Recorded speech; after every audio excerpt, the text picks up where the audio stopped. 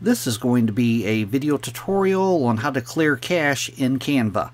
I will be using a desktop PC for this. Let me jump over to my browser here. I have my browser open now and I am logged into the free version of Canva. To clear the cache on Canva, first thing you want to do is open up Settings. I'm going to go off to the pane off to the left hand side. I am currently on the Home tab. I'm going to go down to the very lower left side, down to my little profile icon. I'm going to click on that. Then I'm going to go up to where it says Settings, and I'm going to click on Settings.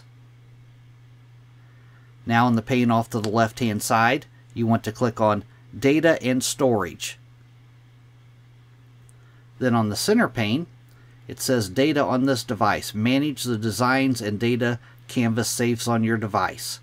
Down below that, it gives you two buttons: Remove Offline Designs, and down below that is Delete All Stored Data.